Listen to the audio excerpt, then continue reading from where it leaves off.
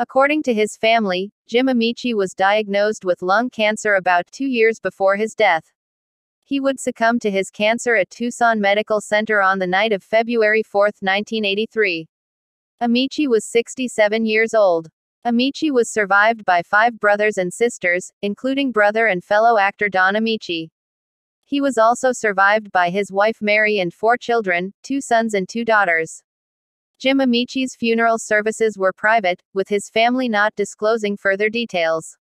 Ameche's gravesite is located in Block 12 of East Lawn Palms Cemetery and Mortuary in Tucson.